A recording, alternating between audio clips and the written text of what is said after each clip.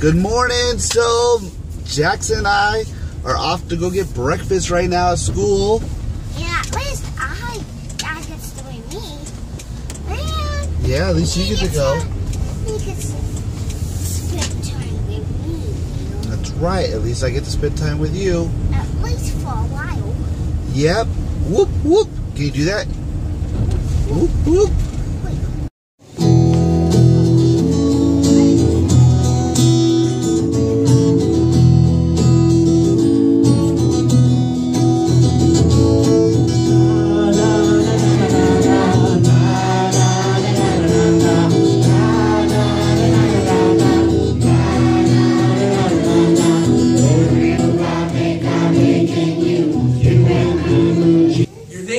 Teachers, hey, give her a gold star.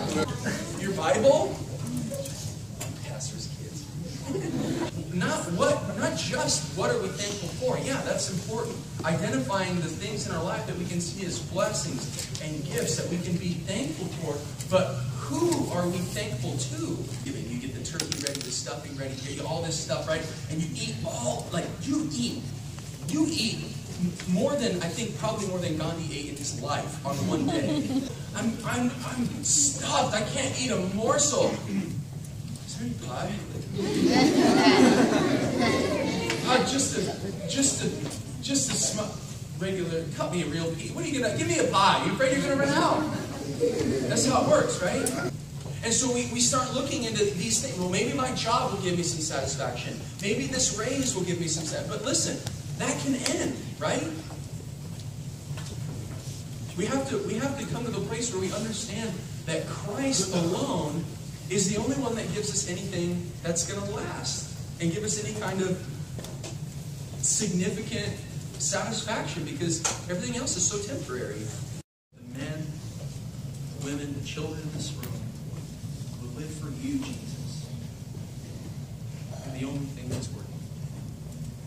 In Christ we pray. Figure out a way to open up the door, so he brought us a little chair so that he could hit that. But you don't reach, do you? Can you reach it? No. Okay, put the chair away. No, you're not understanding. You're not gonna reach it. I know. Okay, down. Go put the chair away. I'll get you a snack. You get down. So it's become tradition now for me to brine the turkey before I cook it. I don't know, when did we start doing this, hon?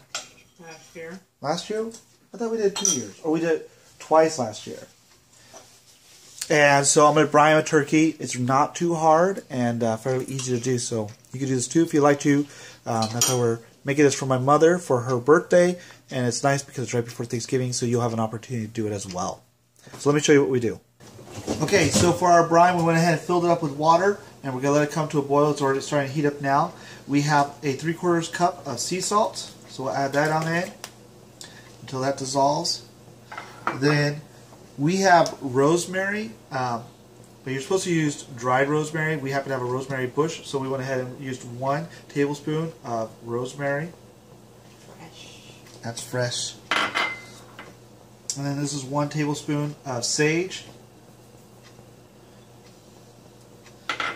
And then you can use a tablespoon of thyme, but we don't have it, so we went ahead and using this 21 Seasons Salute. It has no salt in it. That was one of the main things we wanted to make sure it had no salt, so it's a seasoning with no salt. It's got onion, black pepper, cayenne, stuff like that inside there. And so we're going to add 1 tablespoon of that as well. We're going to let this come to a boil. We mix it together, let it come to a boil, and then we're going to let it cool. And we're going to put this into a like an ice chest. We're going to put Dr. Pepper in there. We'll add in this mixture that we're making right here, and then we're going to go ahead and add in a gallon of water, ice water, and let it sit overnight. So it's fairly simple. So now I'm just going to go ahead and mix mine all together and let it come to a boil. While this is doing that, my wife's going to tell you about what she's making here. Hi there. So I'm making an apricot cranberry sauce with fresh cranberries, and these are my frozen apricots. Again, some way to use them up. So in here I put in just a big chunk of frozen apricots. I don't know how many, probably 30 apricots. And then 2 bags of cranberries, about 12-ounce bags. And I threw in a couple cinnamon sticks, sprinkled a little cinnamon, put about 1.5 cups of water and 1.5 cups of sugar. And I'm going to let it boil. And once it gets to a boil, I'm going to let it simmer for 2.5 hours. And then I'll just taste it to see how tangy it is. And if it's a bit tangy, I'll add some more sugar. And I probably am going to add a little more cinnamon because I already know I didn't put enough in. And we'll see how it turns out. Once the cranberries start popping and making these pops noises, then they're getting cooked through. Okay, we'll come back later when it's ready. I see steam coming on out, so let's check it. Wait. Oh, that looks good. Oh, sorry I messed you up. Yeah, it looks good. So I'm going to go ahead and turn off the heat. My wife's making candy yams. I just peeled some yams and I'm putting them in here to steam next. I don't normally do this, but we have all these leftover marshmallows from summer that we didn't roast. So I'm doing this. It's going to be fun. Yummy. So, my wife is yamming it up. So you get a big old yam. And you peel it. Real good. Just peel it. Sometimes I make this other recipe with yams, where you peel them and then you steam them like this, and then you mash them. You put 1 egg in there when you beat them up, and you add cinnamon and some nutmeg, and then you can, I think you add honey or brown sugar and butter. And then you have it all whipped up, and then you put it in a pan. So it's like mashed potatoes, but they're yams. And then you sprinkle it with pecans or walnuts on the top, and you bake it. I usually, let's see, I probably bake it for about at 350 for maybe 45 minutes or so. And it comes out really good. And a lot of Paul's family likes it that way, because they're not into the marshmallows. Okay, so this is how I like it. I like a potato with salt and pepper and butter and garlic. The end. So when you get your turkey out and you open it up, I'd leave it in the sink. It's easier for me to clean it out that way. There was a bag right here. This is for making gravy. I just took it on out. You got to take off all the neck inside. Let's see if there's one in here. Sometimes there's a neck. And it doesn't look like in our situation there is one. So then I just got to take off the plastic. Oh, here it is. Here's the neck. Found it. Make sure to take that out. If you have use for it, like make a broth or something, you can go ahead and do that as well. Looks like everything. So I'm going to go ahead and move this now. Okay? Brine is simple. Just simply take a 2-liter bottle of Dr. Pepper. If you want to, you can use something like apple juice or vegetable broth. We choose to use Dr. Pepper. Now, I need to add in a gallon of water. In order to do that, it's about 2 3/4 of one of these Dr. Pepper bottles. So I just added 1.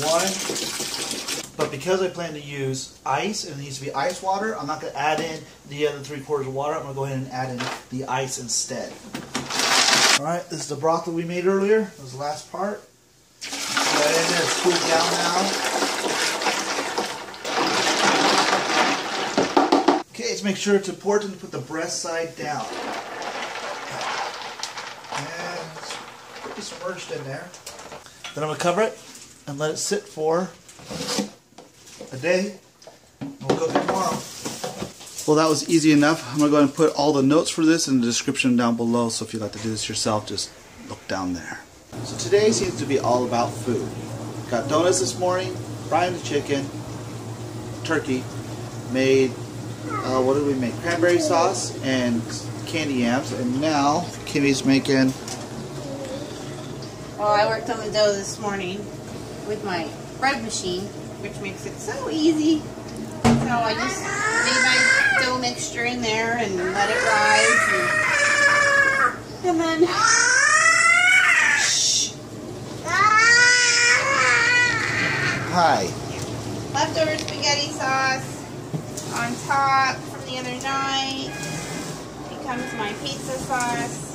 She's putting poison stuff on it right now. Put it on part of it, for crying out loud.